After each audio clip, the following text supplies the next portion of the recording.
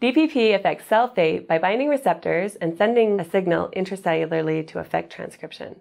If DPP is produced but not released, it doesn't have access to receptors and therefore cannot perform its roles. This technique makes it possible to visualize DPP release, enabling researchers to examine which genetic and environmental factors change DPP release dynamics.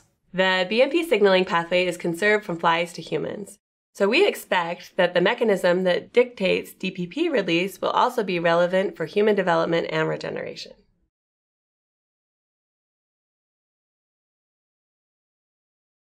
Begin by crossing 30 to 40 virgin female DPP Gal4 flies with 10 to 15 male UAS DPP GFP flies.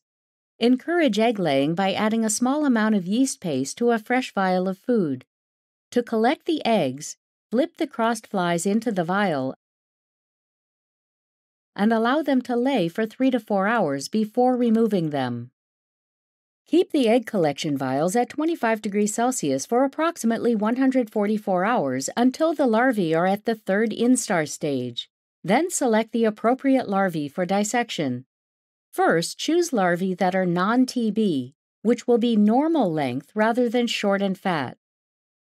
To select the DPP GFP expressing larvae, view them under a fluorescent stereo microscope.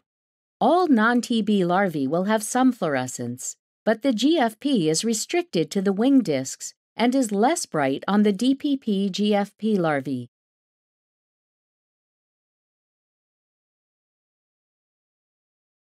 Prepare modified HL3 media according to manuscript directions.